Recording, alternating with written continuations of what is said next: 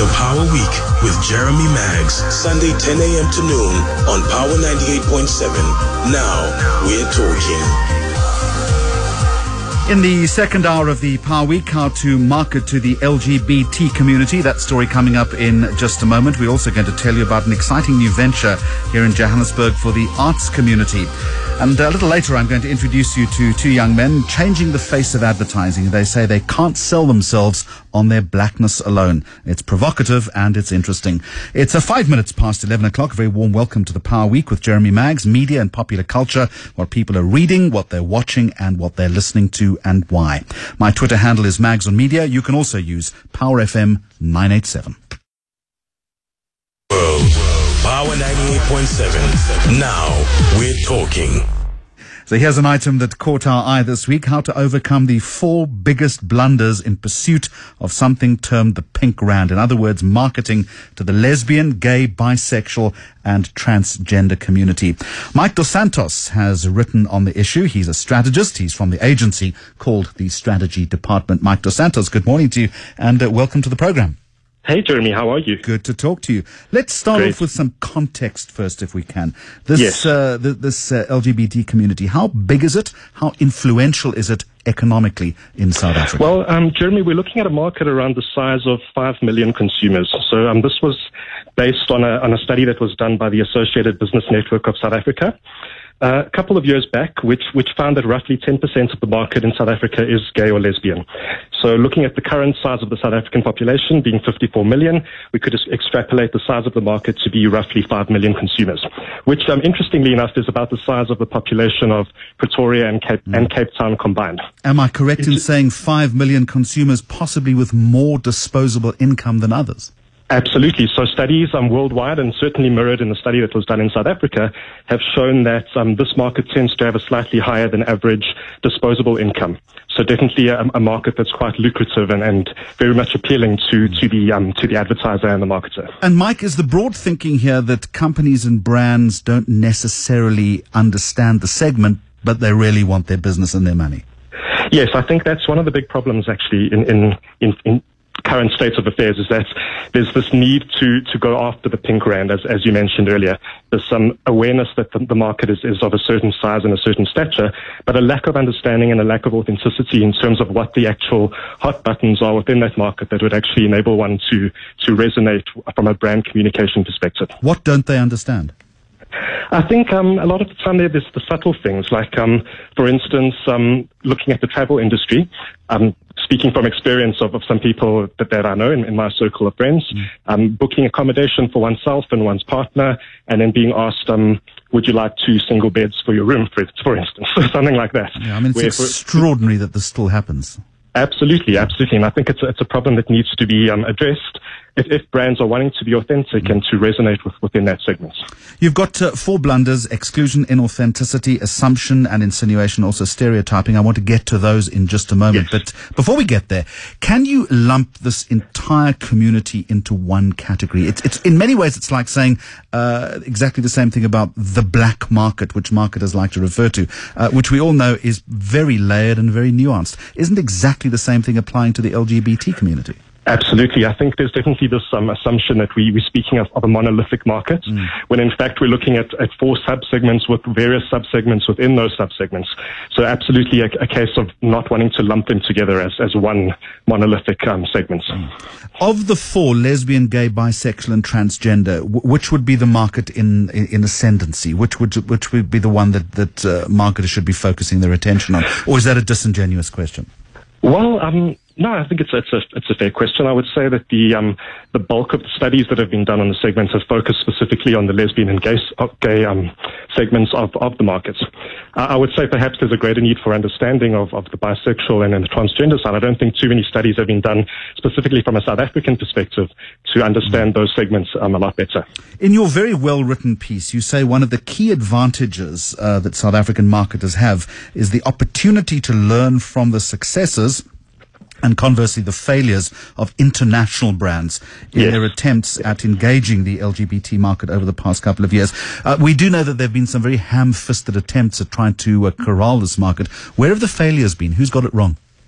Well, I'll give an example actually from a South African perspective of a brand that wasn't necessarily targeting the LGBT community, but used an appeal in their messaging that sort of alienated and painted a very stereotypical view and actually was quite controversial. I won't mention the brand's name, but it was a brand of margarine whose brand promise is all around heart health and promoting a healthy heart. So we know who we're talking about. I think I know where you're going with this one, yes. Yes.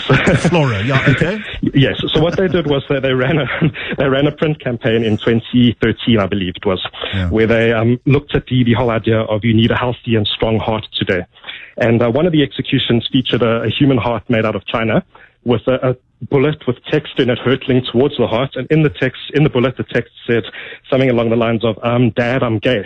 Mm-hmm. And so basically the insinuation there was that coming out is something that will shatter the hearts of parents, which might be the case in some cases. But I think the issue there was that it essentially took that moment of coming out, which is quite a momentous and often very anxiety and very stressful situation, and reduced it to a cheap joke to plug margarine.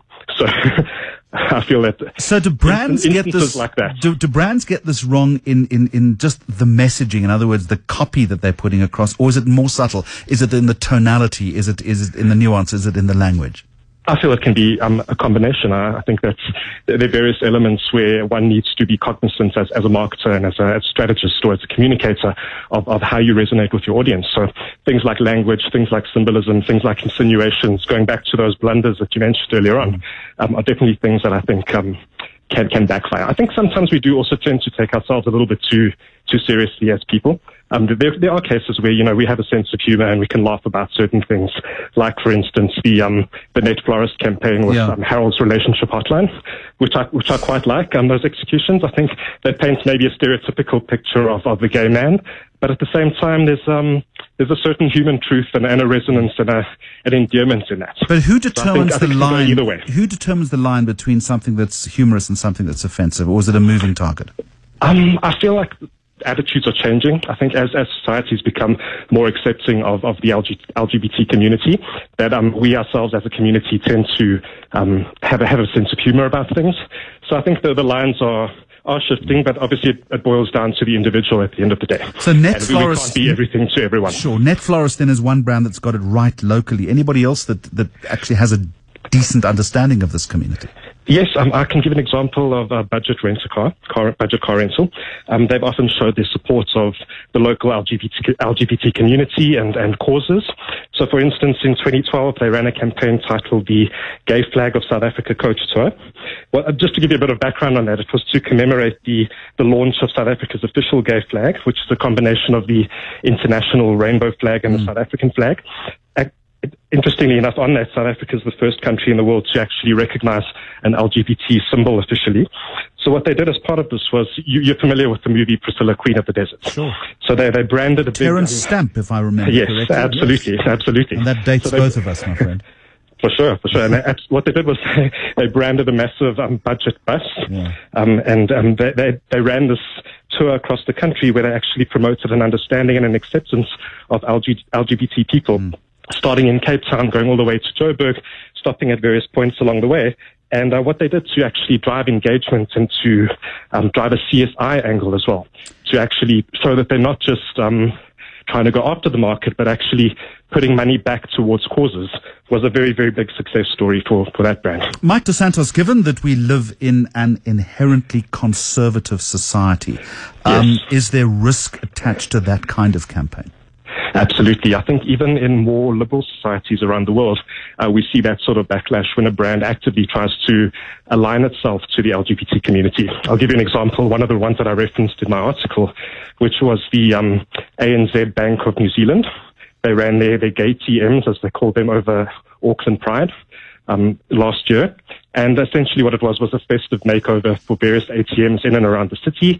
And they donated money from transactions to a local support line for LGBT people. What they found, though, was that some of the ATMs were vandalized. So I think even in a more developed and a more liberal society, we see that backlash, which is, I think, one of the reasons why too many marketers and too many brands are reluctant to align themselves to the LGBT market. And that's exactly the point. What do you then say to marketers who say, let me not bother with this particular segment because it's inherently too dangerous and could damage my brand reputation? I would literally point to the success stories of the brands that have done so, have seen results, and I think our society is changing. Things are changing, norms are changing. As I mentioned in my article as well, normal is becoming the new normal. So as society becomes more accepting of the LGBT markets and consumer and people, we actually see this shifting of norms. So I think over time, things might be different. What's the approach here then? Does one need to be more consultative with the community?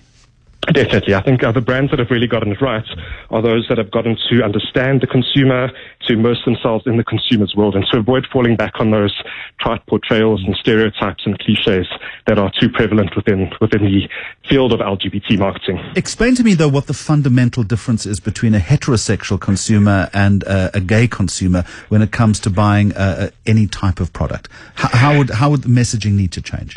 I think surely if you're selling shaving cream, you're selling shaving cream. The attributes are exactly the same. For sure. It's dependent on the product category, of course. But I think there are cases where, for instance, a gay person might feel excluded by a brand through the insinuations used in language, like we said earlier on. So the examples of you and your wife, where, for instance, that might not be the case. So assuming the gender of a person's spouse. That sort of thing. All right, so let's look at the blunders very quickly. Yes. Point one is exclusion. What are you saying? What should be avoided there? Well, it's quite simply avoiding the exclusion of the consumer when looking at your total marketing mix and your communication mix. I think too many brands have been overly conscious of being associated with the LGBT markets to the point that they've either excluded or been what I termed inclusively exclusive, where they've actually thought that all they need to do is incidentally be in the places and the spaces where LGBT people are, and that's enough to drive engagements and sales. The second point you make is inauthenticity, but that would apply surely to any brand. Yes, absolutely. I think as marketers, as strategists, we always strive to be authentic in our communication and in our approach to engaging the consumer. But I feel that in this market specifically, a lack of understanding and a lack of authenticity can yield some very terrible results. We've spoken about stereotyping, and the other one, which is allied to that, is assumption and insinuation. And that's just that's taking the mickey. Absolutely. Either taking the mickey, or sometimes I think it's done unintentionally. For example, through language, like the gay lifestyle was an example that I used in my article. I think too often we throw this term around and then not realizing the insinuation behind that. So the insinuation being that being gay or lesbian or bisexual or transgender is simply a lifestyle choice and not something that's innate to a person. Mike dos Santos, thank you very much indeed. He is a strategist with the company, the agency, the Strategy Department. This is the Power Week with Jeremy Maggs.